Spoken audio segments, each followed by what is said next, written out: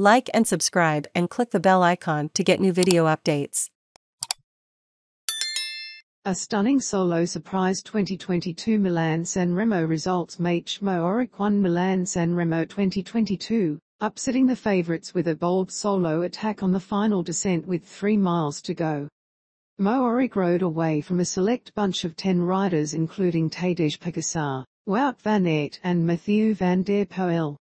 It was the second consecutive solo win of the 180-mile race that is traditionally considered a favourite for the sprinters due to the relatively flat course. "I've been thinking about this race since the winter," MOHORIC said at the finish. MOHORIC became the first Slovenian to win Milan San Remo. Many believed his compatriot Pogacar would complete the feat this year.